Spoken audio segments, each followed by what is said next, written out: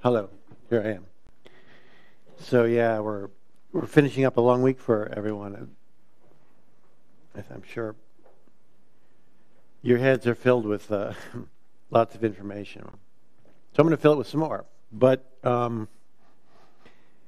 this is going to be about media criticism, being a press critic, and what the field is and what it looks like, and the various functions of it.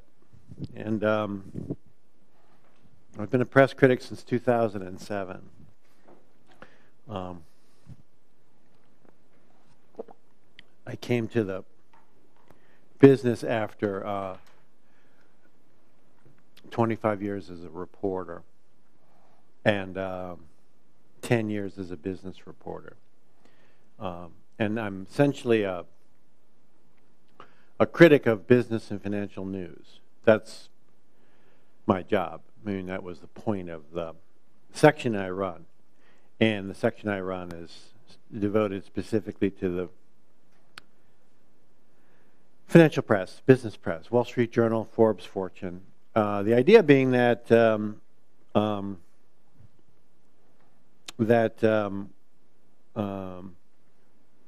needed some special expertise, I suppose, to take on articles that have to do with technical subjects like business and finance. But, in the course of doing that, it's been 6 years already. I began to think about media in general, and now I get to think about in both the problems and the merits of journalism and media, and the underlying structure of it, which we talked about today. Like this is the structure of Ukraine media. I think we mapped it out, and now I get to think about criticizing the critic. So looking at the idea of press criticism, what's the meaning of it, and what it is. Let's just start at the beginning and keep it pretty basic, okay?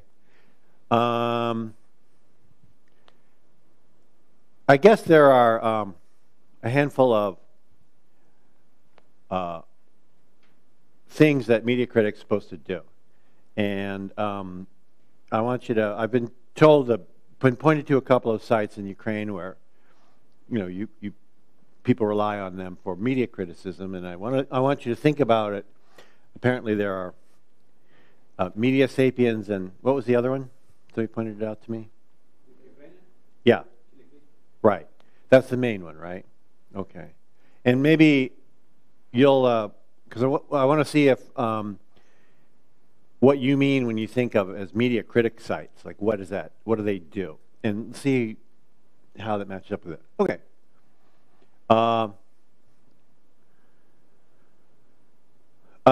Media reporting. Media reporting is really being a news reporter about the media business like you're a reporter about anything.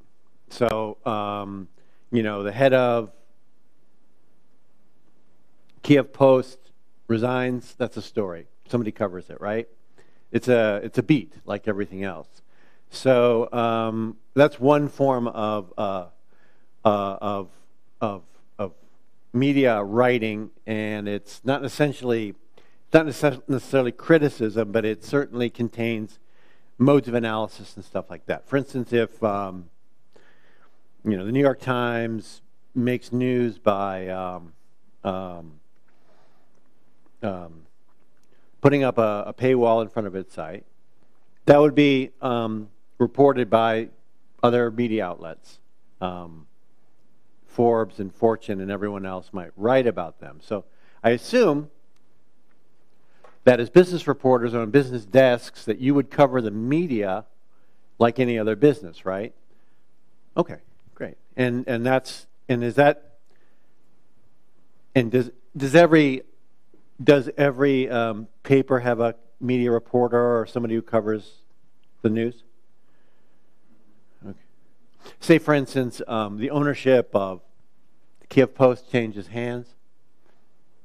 Is that news? Is that? And everyone writes about it. Okay, so that's one function, and that's pretty basic. But somebody has to keep an eye on media, just like the media keeps an eye on everything else, right? So it's kind of usually sometimes problematic because where I work in New York,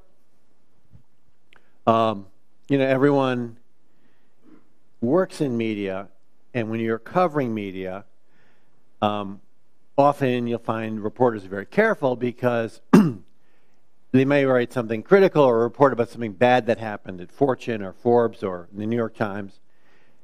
But in the back of their minds, everyone's wondering whether they want to work there at some point. So there's always this problem. There's a particular problems, and I think the media beat has this particular tension. For instance, if you're covering oil and gas, or government or whatever, I mean, you're covering it, as a reporter, and you're not really necessarily thinking about working there. Whereas if you're covering media, typically everyone sort of is worried about offending someone that may eventually hire. So I wonder if that's actually, does that describe the situation here? And people worry about their careers everywhere. And I want to say that in media beat, it has a special, particular problems. Media covering media. Does that make sense? Does that ring true here? Okay. So that's one area of inquiry.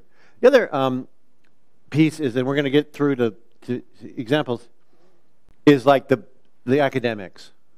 And I want you to think about whether you have literally university scholars. People have PhDs and real serious scholars who study media from sociological and communications theory point of view. These are important aspects of media studies, media criticism. It's important for everyone to be familiar with them. When I was a working reporter, I didn't know that there was a whole field of academics who were writing volumes and volumes of scholarly work about what I did. Most of it was not very useful, but some of it was incredibly valuable. This meta picture of where media fits into the society. I mean, that's another piece. Third piece I call is future of news thinkers. We'll go through these a bit more. But these are all people now trying to figure out like how the technological change, we just talked about a little bit this morning, how technological change is going to affect the news. And we'll talk about those guys. Then in the U.S. it's very common, and I don't know if it's common here, but as I said this morning, right, the media in the U.S. has often been accused of secretly carrying out the agenda of the left wing of the U.S. politics. Democrats or liberals. Liberals became a dirty word. Liberal means left to center, reformist or whatever. You might be for higher minimum wages or worker safety, regulation of finance. You're a liberal. And often those issues, as I say, correspond to things that journalists might write about. Often journalists write about, hey, the worker safety is an issue at this factory. Is that a journalistic enterprise, or is that some sort of political exercise? And I would argue, if it's done correctly, of course, it's a journalistic thing, and what the political implications are is not the journalist's business. But like I said, a lot of times in the U.S. over the last 30 years, criticism of media has one major area of criticism of U.S. media has been by right-wing people, right-wing conservative people, some of them in good faith, others of them acting as proxies for big corporate interests, will criticize media as you're not doing your job in good faith. You say that you're out gathering facts objectively without any particular agenda, which is what journalists are really supposed to do. But we know, this is what the conservatives say, we know what you're doing really is secretly helping the left. And that's been very difficult issue for media, as I said, in the U.S. media, because, and so anyway, my point here is that there's a whole platoon of mostly websites devoted entirely to reading the New York Times and the Washington Post and other papers as for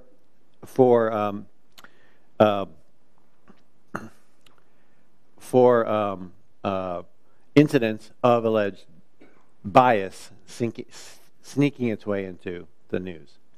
Many of you know U.S. press traditions, and I think it's not so different here, is that reporters are supposed to be objective gatherers of facts. We go out into the world, we try and find out what's the most important thing.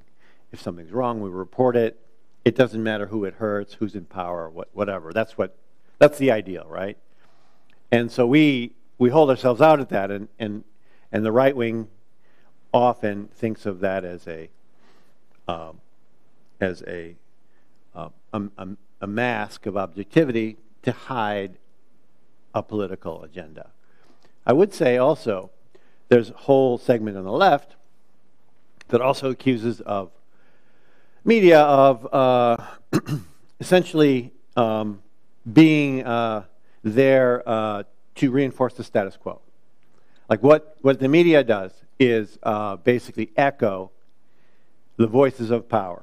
It shuts out dissonant views. And as an effect, all you hear from in the media is pronouncements from government, perspectives from big banks and big companies, and the rest of the world is crowded out. So there's a left-wing critique as well, and there's I guess in the U.S. it's a category of criticism. I don't know if it exists here, and I don't know. And here, maybe you'll tell me, but here, in obviously in other countries, Europe, it's much more common for newspapers and outlets to be associated, I mean, almost formally with political parties, correct? Is that true here? Okay. So there's no disguising that some of these are connected to parties and that their orientation is toward furthering their political agenda, correct? Yeah, I may be speaking a little too fast. I'm just saying here, some of these papers are explicitly associated with political parties, right? Okay. Can you name one in the party?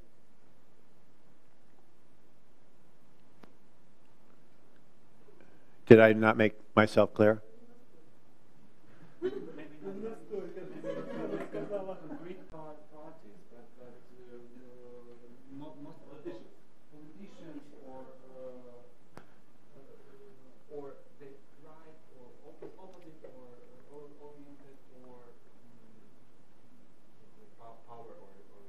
Opposition versus power. Good.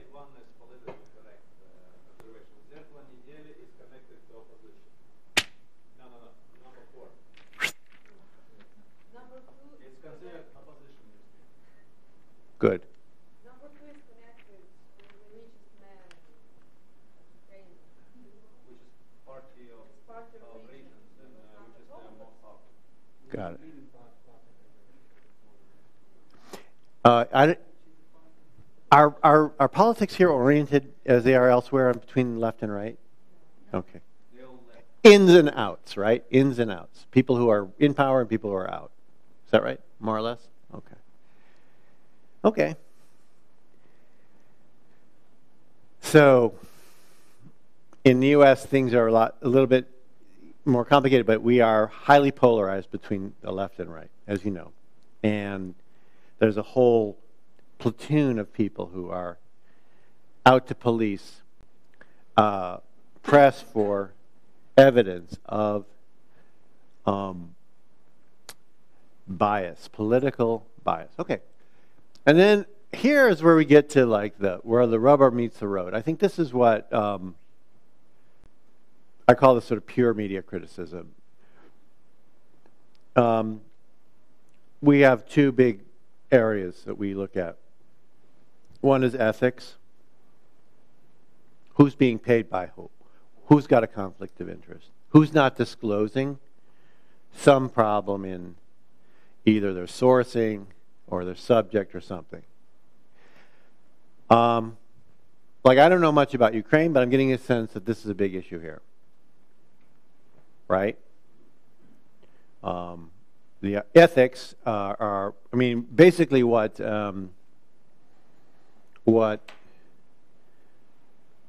readers, a kind of a minimum standard that readers should expect anywhere, and whatever the context, whatever the culture, is that if there's a financial relationship between a reporter and the subject, that's probably a bad idea. But if there is, it ought to be disclosed.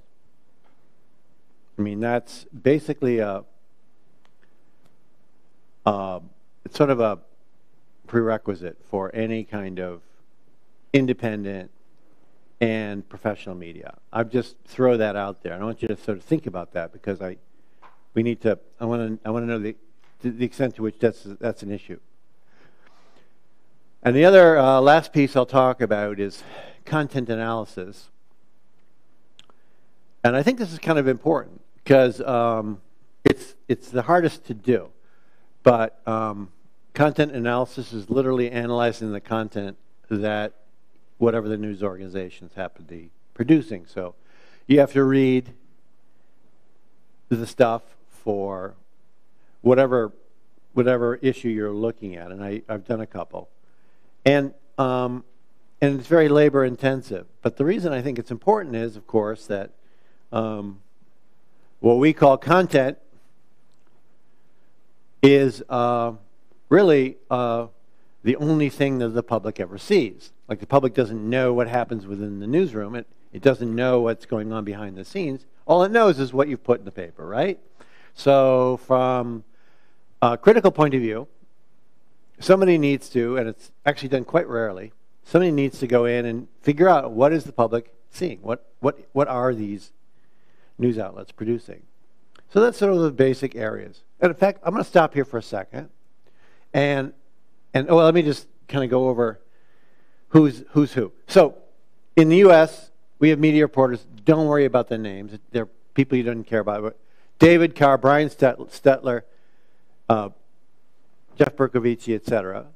These people are beat reporters. They work for the New York Times. They work for Forbes. They work for other, and they're beat reporters, and they cover each other. So David Carr is a prominent New York Times beat reporter. He writes about News Corp, Murdoch's paper. And when News Corp has a scandal in the UK, when they're hacking phones or when they're caught bribing police or politicians, somebody's got to cover it, and this is the crew that does. And like I said, there's always, it's a little incestuous, because either,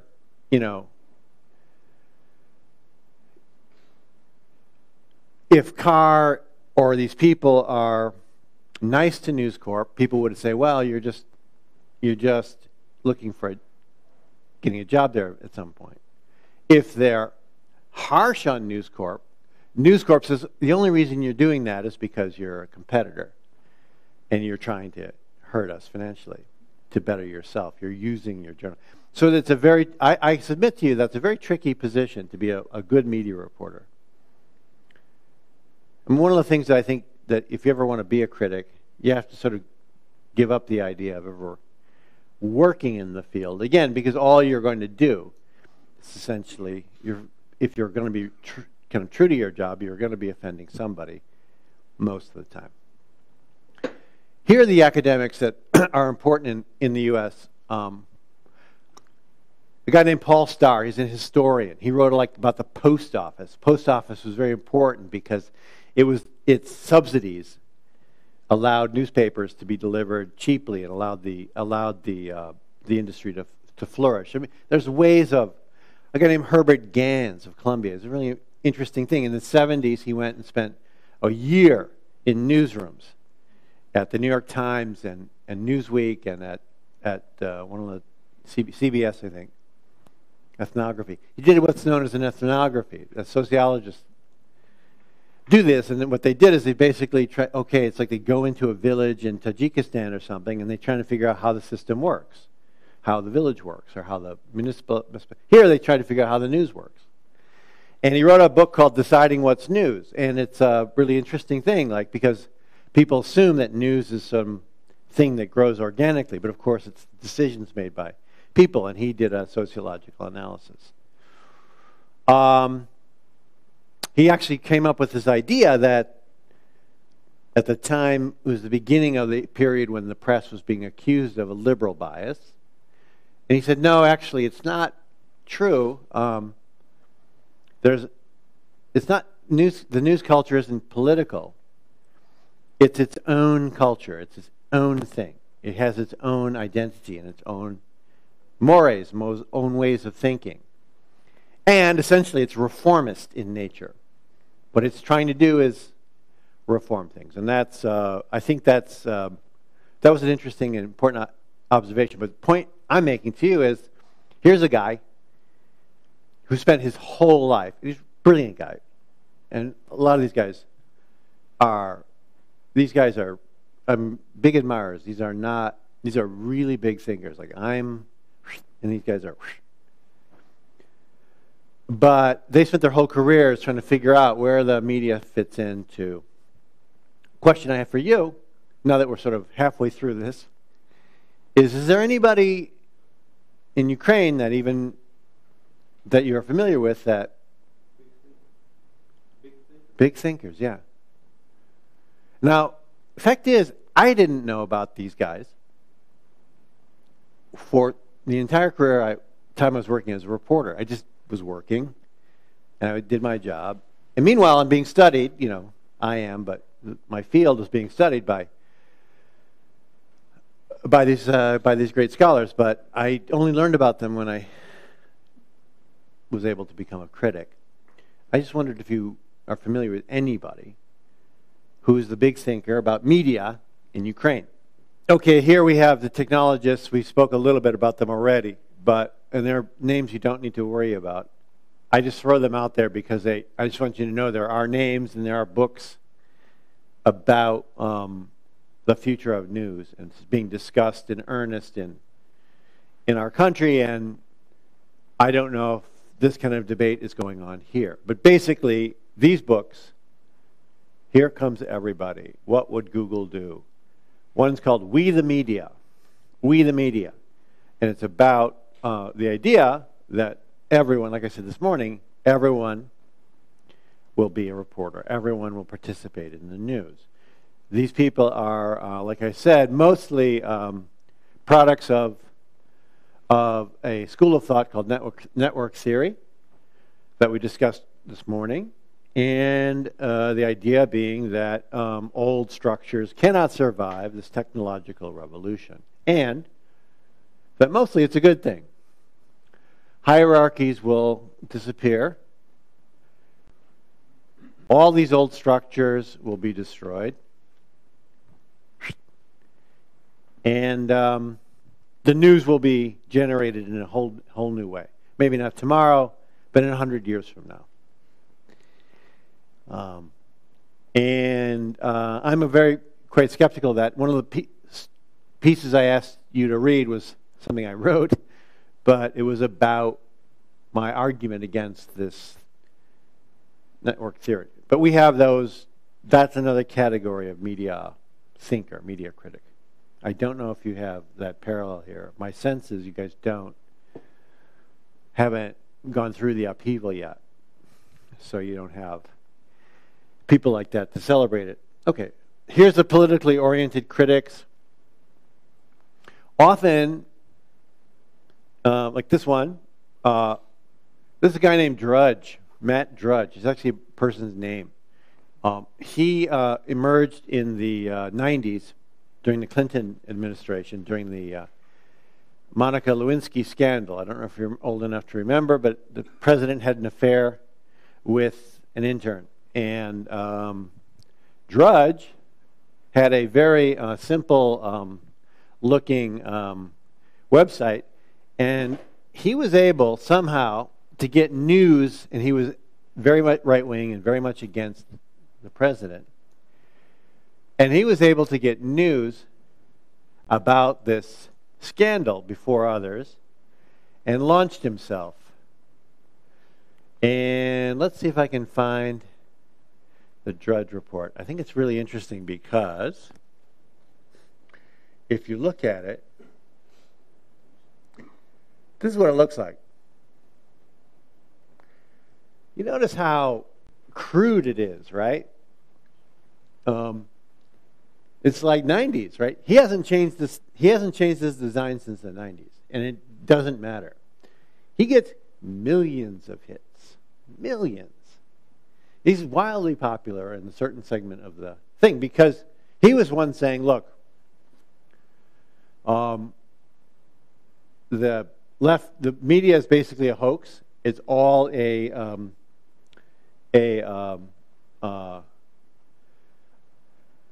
secret plot to advance the left. I'm going to reveal the truth, and I'm going to reveal all of the right-wing news that you need, including flaws in media coverage. And you'll notice, like, there's always unflattering photos of the president and others, but he'll always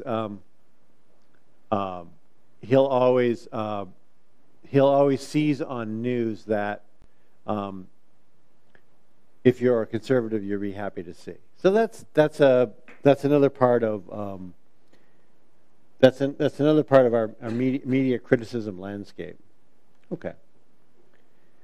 There are other and Drudge is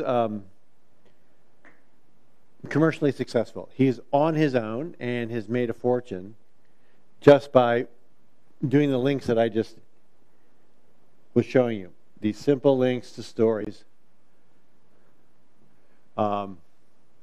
Voters heckled McCain over Syria war, but whatever his view on Syria war is, you know, that he's advancing that. There's a conservative view about everything, and he's commercially successful. Other of these sites are actually funded by oligarchs. Something called Freedom Watch. Others like that. And on the left, there are other analogous sites where, particularly Media Matters, which is a site that monitors, among other things, Fox News. Fox News is the Murdoch channel that expresses a right-wing orientation, and Media Matters is there to criticize it. So that's another piece of our map.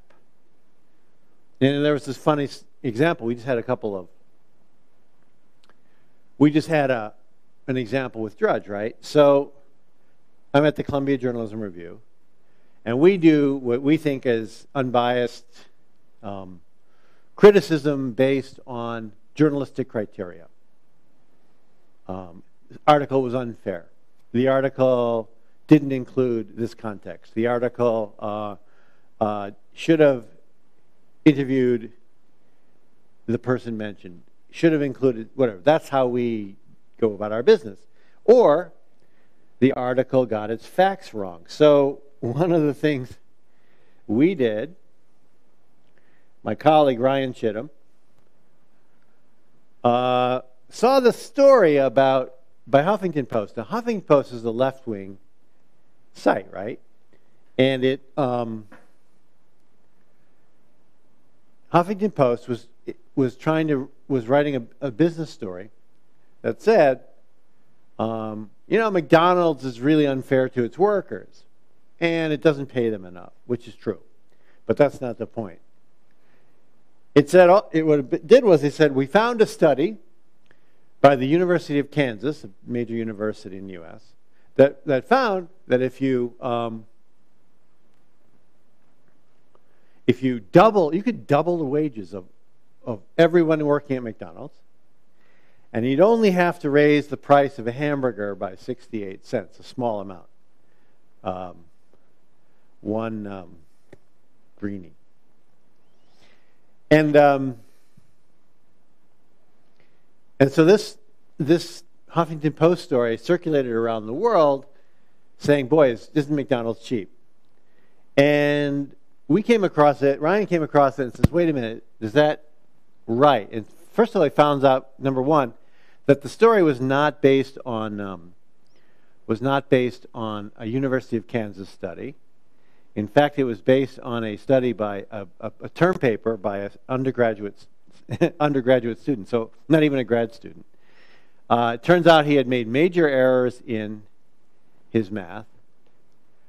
I won't go through it, but this is what we do, right? This is what we do. And Ryan said, "Look, you're not adding the right numbers. You're completely wrong. If you really wanted to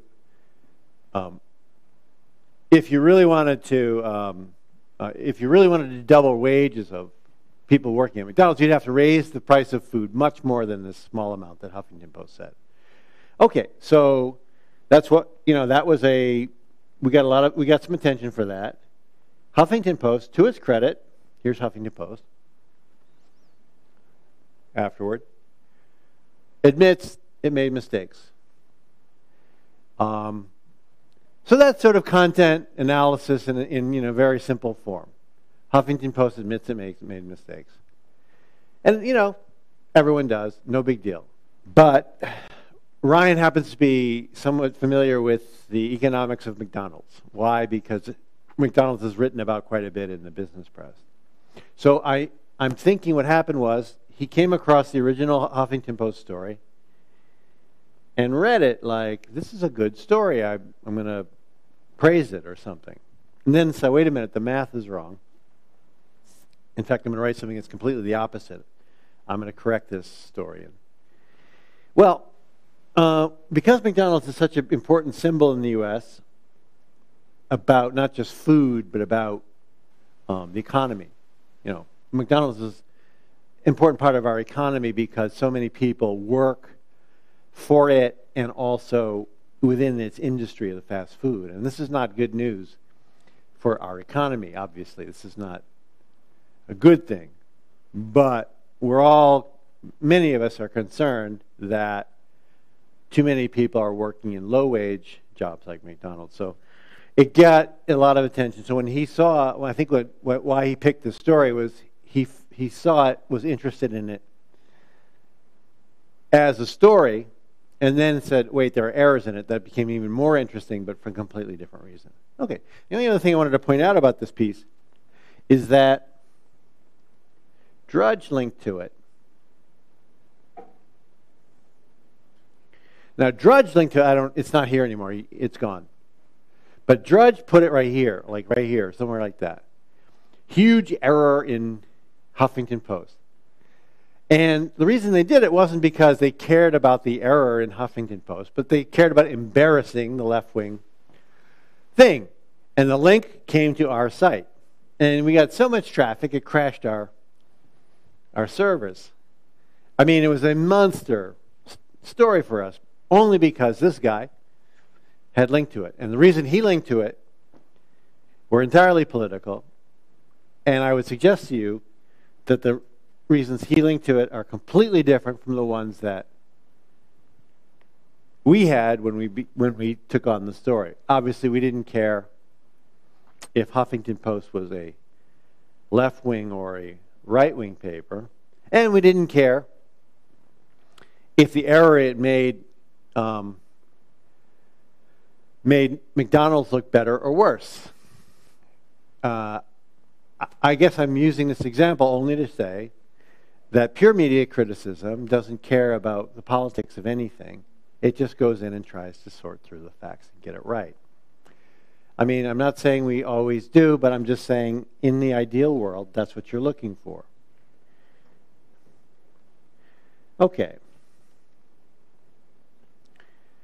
Okay, now I want to get to a couple of pieces of, well, I want to, okay, we're about halfway through. Do you guys need a break or something? You good? We all right? Okay. I want to talk about this, but before I do, I want to talk about ethics. And let's face it. Let's look at a case.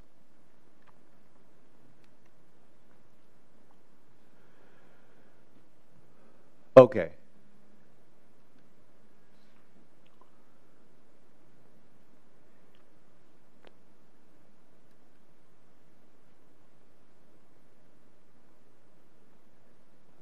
Great. In 1983, a Wall Street Journal reporter who wrote a column about stocks.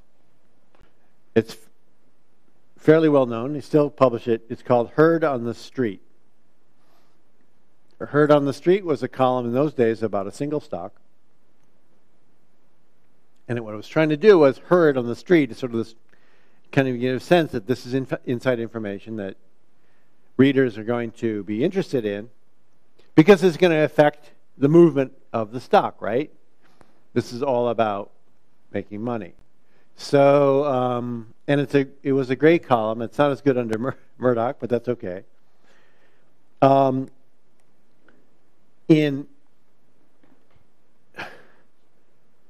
One day, his name was Foster Winans.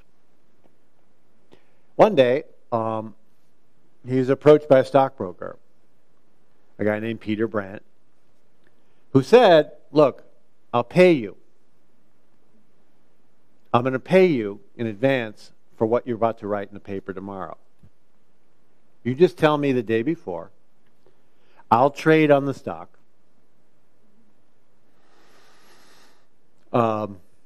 And I'll give you back part of the profits.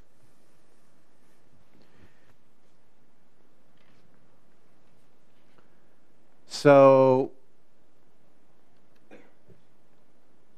Foster Winans was later discovered and went to prison.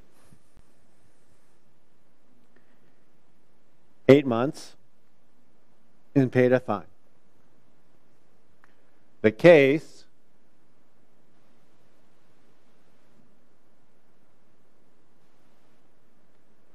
went to the United States Supreme Court.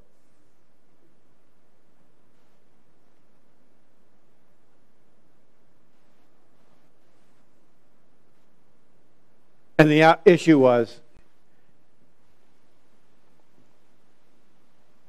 the question was the legal question. Like, you don't have to worry about it, but the legal question was, did this reporter steal from his employer? Stealing meaning stealing information that was really destined for the public. I can't remember what the court said. I think they said yes. You can't do, this was insider information.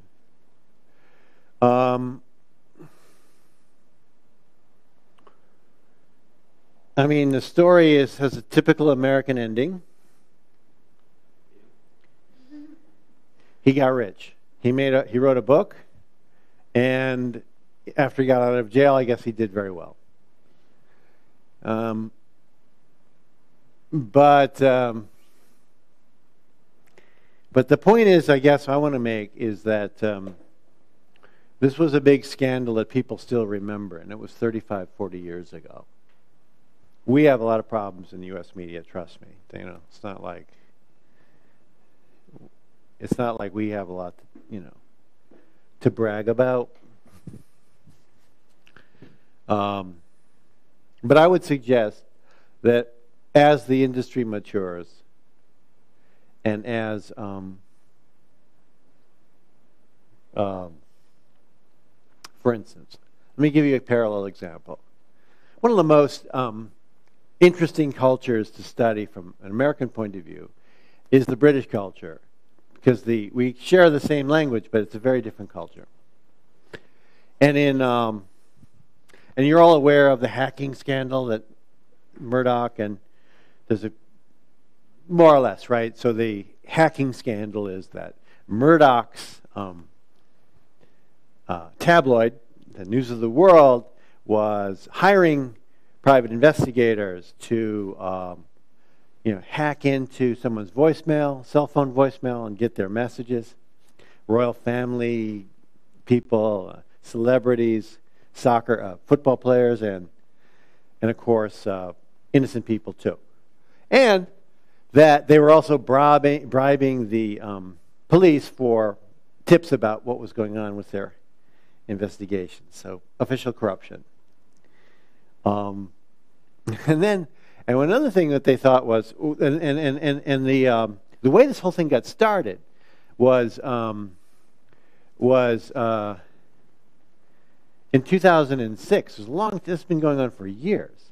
In 2006, the News of the World published something about the royal family that only like 3 people knew, like Queen Elizabeth and Prince William, Harry, Prince, whatever, and the other, and the 2 dogs, and no one knew about it. And so somebody hacked somebody's been tapping the phones or something. Something was up. So the police did an investigation. They broke in to they got a tip. They broke into I can't remember. There was a reporter named Clive Goodman, and there was a private investigator named Paul Mulcair or something. Point is, they broke in and they beat down the door. They come in and Mulcair has this vast store of records of all the stuff he's hacked on behalf of Murdoch's paper, and it was like there are many receipts from the paper about here's £100 for this hack and £100 for bribery. And one of the things that they would do, very common, was to basically they would these private eyes would lie to get information. So like they would call up like the hospital and say, and it literally happened in the case of Tony Blair's family, his children or something, where they called the hospital and said, "This is Mrs. Blair." Okay, so obviously unethical, correct? So what was interesting about this was, the discovery of this trove of material got like everyone, whoa, what's going on? Da, da, da.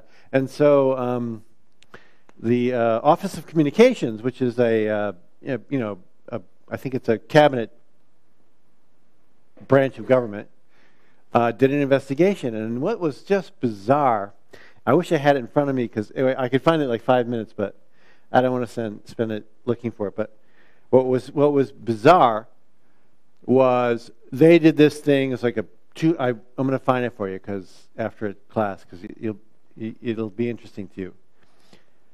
They did like a 300-page report, and basically they laid out a chart of which papers are hacking, which ones are using misrepresentation, which ones are doing all these illegal. My point is, it was like basically every paper in Britain, except for a couple. The Guardian was one that didn't pay, and I don't know. But it was like the Times of London, the Telegraph.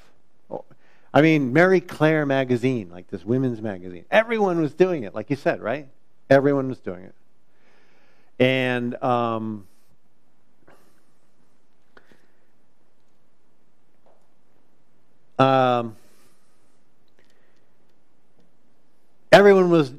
and I think everyone will be doing it here until one day they won't. I'm just making that prediction. Like in 5 years, something will happen. Someone will do something. Some scandal will emerge about something. Maybe one of you will write the story. But yeah, I want you to ask me. But I'm just saying. I want to say that in 10 years, this practice here will be rare. I want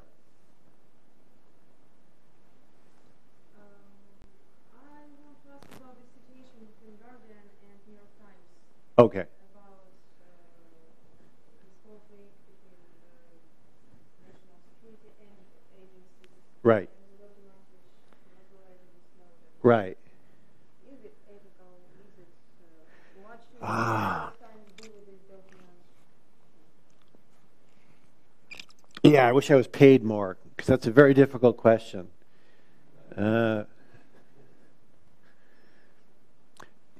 Lay out the facts. Tell me what the facts are as you understand them. Well, not so much, of course. I know that security agency came to the office, to the Guardian office, and they asked to destroy. They said, where is the stuff that Snowden gave you? Right? Okay. And they asked to destroy some. They said to the Guardian, you have to destroy the stuff that Snowden gave you. You have to do, right. Right. But before this, Guardian sent these documents to their colleagues in the New York Times, and they saw what happened. I think you're getting it right.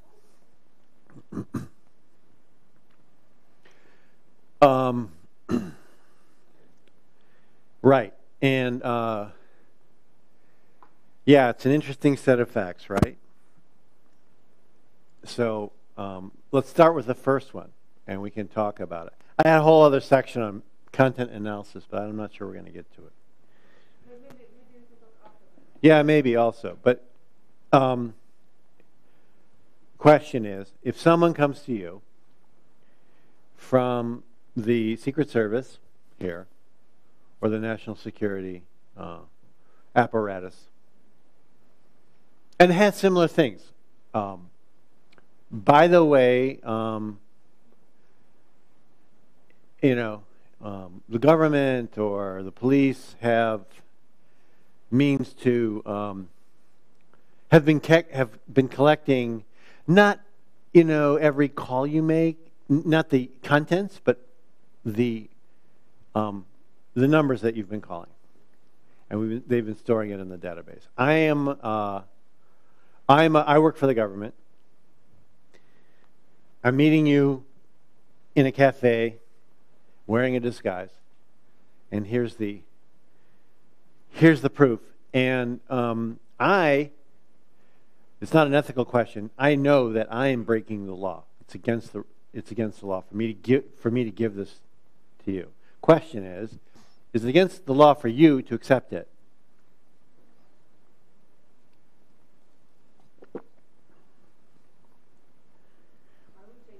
You would take it. That's what I'm talking about. So, would everyone more or less agree with that decision? I'm not sure that this is ethical. Yeah, by U.S. standards, it's quite ethical. I don't know. I don't know enough about Ukrainian law, but I assume it's probably illegal for you to accept the document. Do we know? Anyway, the answer to my... Well, if it's considered secret. If it's considered secret, I know it's illegal for me to give it to you, but is it illegal for you to accept it?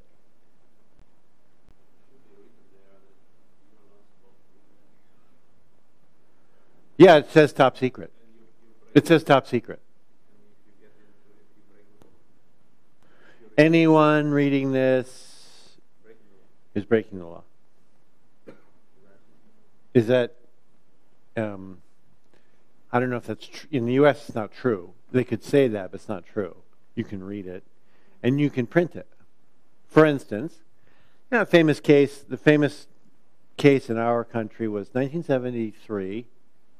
There was a guy working for the Central Intelligence Agency named Daniel Ellsberg, and he was one of these very bright young people. And the CIA, this was in the late 60s, and the CIA at the time was trying to figure out what had gone. We were still in Vietnam. Remember that. You're all too young, but I'm not. We were still in Vietnam in the late 60s. Things were going terribly wrong, and the CIA commissioned a study. How did we get into this mess? Secret, super secret, hyper secret. And they're called the Pentagon Papers. And they had a team of writers writing about it. One of them was named Daniel Ellsberg.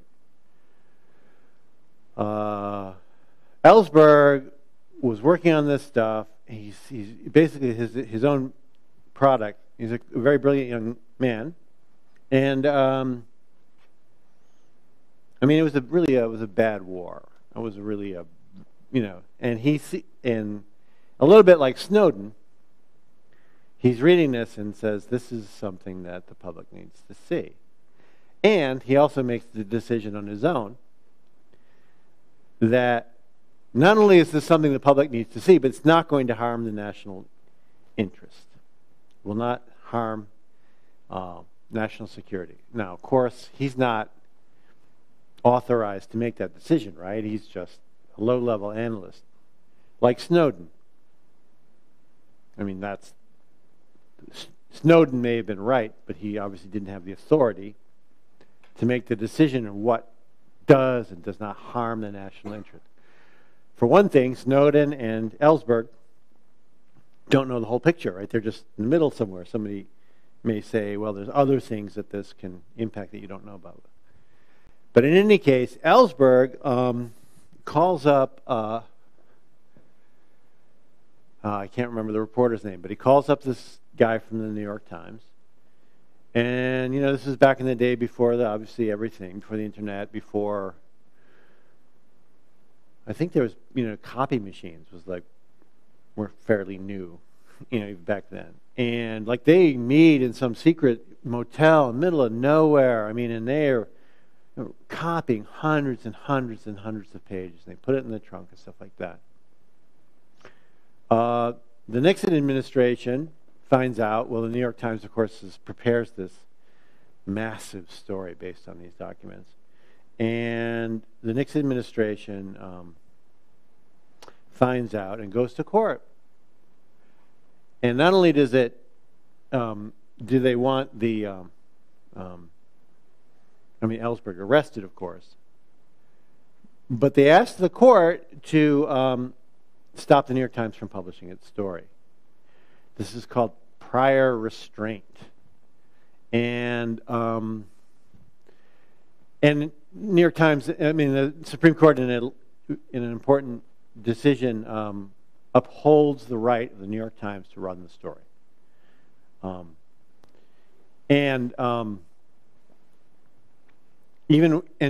There's an interesting sidelight, but during the delay, while the court's considering this, the Times agrees to wait, which is, right on the edge, right? And while they're waiting, the Washington Post gets its own version. And so now the government has to run to court to stop the Washington Post. And the point is the press sort of cooperates in a way to get these things. I guess the point here is that no one suggested that it was any way unethical or illegal for the reporters to receive the documents. It's never really been suggested. That's basically true also.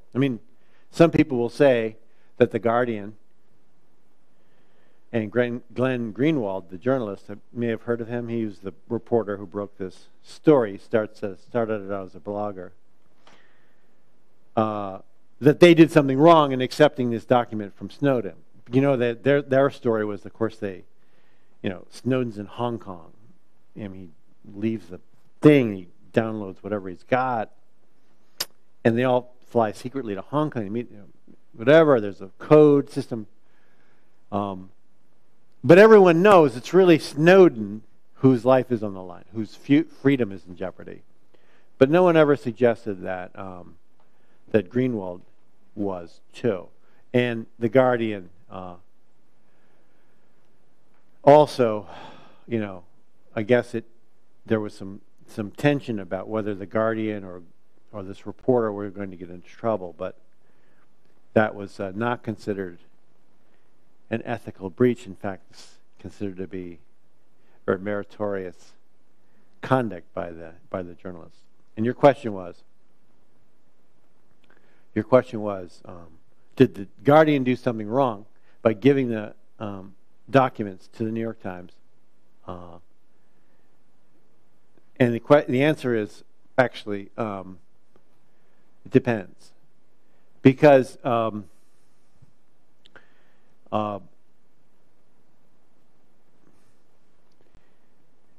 newspapers are supposed to be independent of government, independent of the whole government apparatus, but we also are supposed to obey the law. Unless, except in extreme cases where we ignore court orders and things like that. I mean, it has to be absolutely imperative that we run something. Most of the time, news organizations obey the law. And if, for instance, a court had ordered the Guardian to destroy those documents and not to give them to someone else, and they still went ahead and did it, then you could argue that that certainly was illegal, because and it might even also be unethical. In this case, I think they gave the documents to the Times before the police asked them not to. So in that case, I think they were more than fine. Okay. Anyway, this is the that's the this what I call, what we've been talking about is what I call one of the core functions of whatever that is. One of the core functions of press criticism is ethical concerns. And I would suggest to you that obviously it's sort of a prerequisite for it's almost a foundational topic for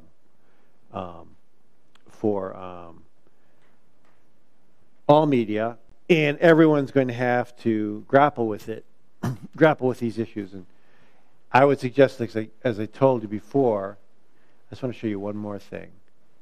I would suggest, as I told you before, that what everyone does today will not be the practice in 10 years. It won't, because people like yourselves will eventually move into positions of power and authority, and you'll recognize that the short-term gain profit made by accepting money from a subject actually does incredible long-term damage to the value of your own enterprise. And that you'll see that there's value, of course, in becoming known as the one that doesn't do that. And once you do that, once one paper does that, it will. I suspect it will drive out the practice. And in fact, like I said, in 10 years ago, Britain's culture, while it's not perfect today, was basically lawless back then. And, yes, it took government inquiries. Yeah, it took police probes. Yes, it took all sorts of investigations. But the important thing to remember, from your point of view, I think, is that one of the reasons that press culture in the UK is much cleaner than it used to be is basically because of the press itself. The Guardian, which is one of my favorite papers these days, and Alan Rusbridger is the editor, and he's probably, in our, at least in the English-speaking world, considered probably the editor of his generation, because he's come up with so many amazing stories. One of the things he helped lead them was on the News Corp hacking scandal, which was basically uncovered by the Guardian. So you say, well, everyone does it, right? Well, one of these days, one paper is going to decide that it's going to distinguish itself by cleaning up the rest of the industry, or at least differentiating itself from this particular practice. And I suggest that they're going to do very well in the long run. Last bit, guys. Stick with me. I just want to talk about this real briefly, because This was my thing. Content analysis is, I think, is an important subject because what it does is it's one of the few times when someone steps back from the flow of information and looks at a particular subject and tries to say, okay, what was the public actually presented with? What were the stories that they actually read or was available for them to read to understand about something? Whether it's, I don't know what. For instance, help me name a important news event here, maybe a scandal. Was there one recently? Yeah, big news event here. The trade war between Ukraine and Russia. Perfect. So, and that occurring now, going on now. Okay. So, it would be interesting. I suggest to you, it would be interesting if for a critic to gather, all of the significant stories about this particular discrete topic, and figure out, like, okay, what did we, what was the public exposed to? Where were the sources? Who were the sources that were used? What was the essential message? Maybe put them into categories. Was this pro-Russian, pro-Ukrainian? Was it? Did it have? Did it rely on government sources? Did it have opposition sources? Whatever. But point out like exactly what the public was exposed to, and because that's the only way you can really figure out whether or not you're doing, whether the press as a whole is doing a good job. You could either do it for one paper, but it's often more interesting to do it for a lot, so you can kind of compare them. And one of the reasons I'm here today, I think, is that I became known for a piece I did about Wall Street reporting before the financial crisis. Right? Everyone was saying, well, what happened before the financial crisis? What were we told about Wall Street and the banking system? So we put together this database, and we put them into categories. I'm going to just be really brief about this because it's late and we're running out of time. But you'll see on the left, basically there's 700 stories here. And what I did was I said, okay, well, the question was this. What was the problematic, as academics call it? What was the issue? The issue was, why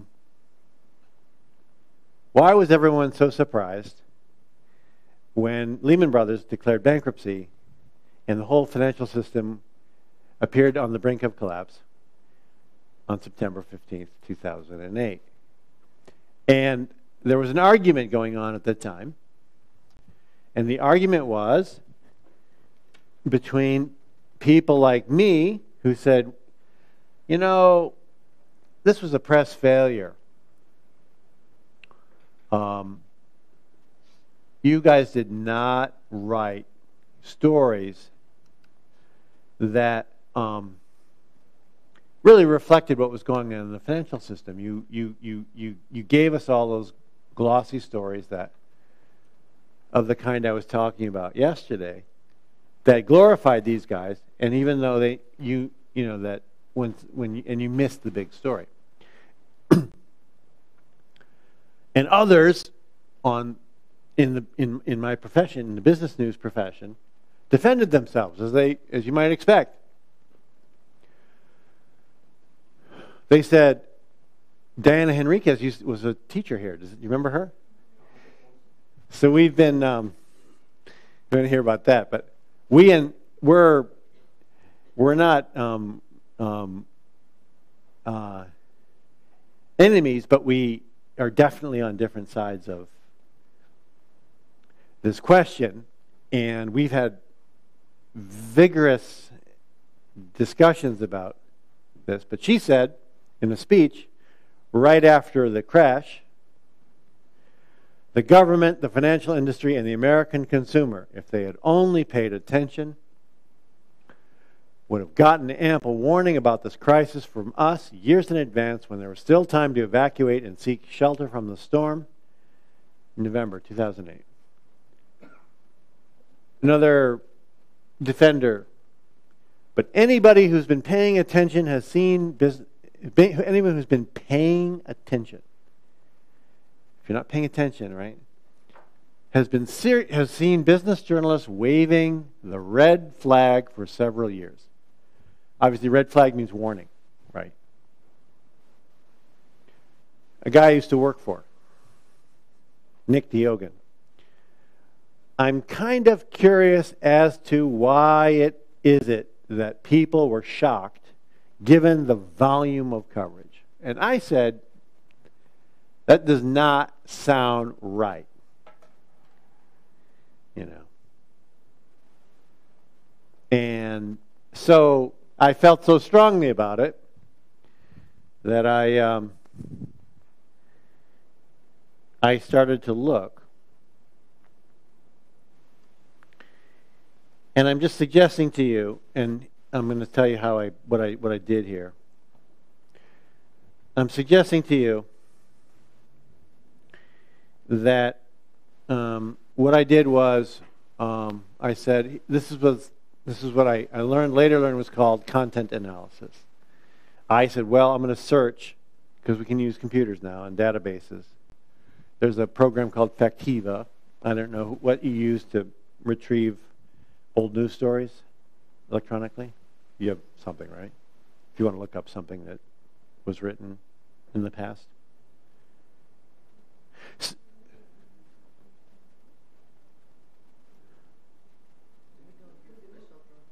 Say, for instance, you wrote something 3 months ago, and you want to look it up. Archive. But isn't there anything for the whole? Oh, really? Okay. All right. So,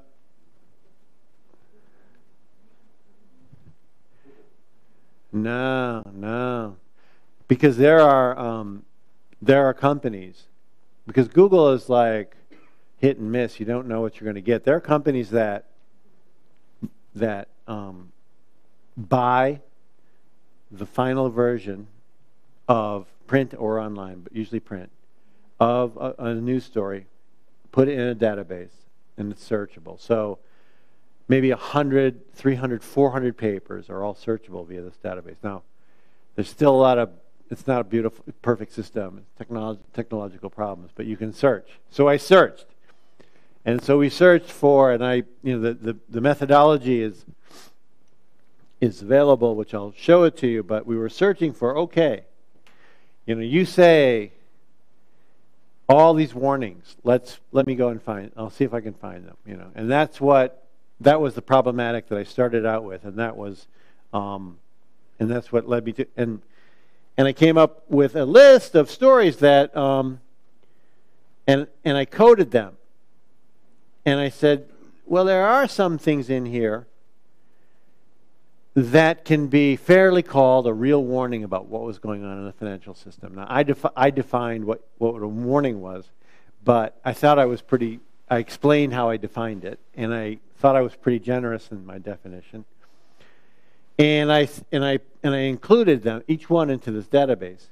And each one of those is red. But you'll see that obviously there's not much red here. But I wanted to be sure that I saw all of the stories that really did investigate Wall Street and banks. But of course I came across other things that were really useful, good stories. But they really didn't count as actual warnings about what was going on in the financial system. I just included them and categorized them. Anyway, the categories were stories that warned about problems in the in the global financial system. Those were useful. I gave that, I can't remember what color it was. Then there was a set of stories that said, hey, the mortgages that they're selling now are really not very good. They're defective. You should be very careful in buying a mortgage. I called those consumer stories, and I put them green. I don't say those were warnings about the big problems of the thing, but I did that. And then there were stories about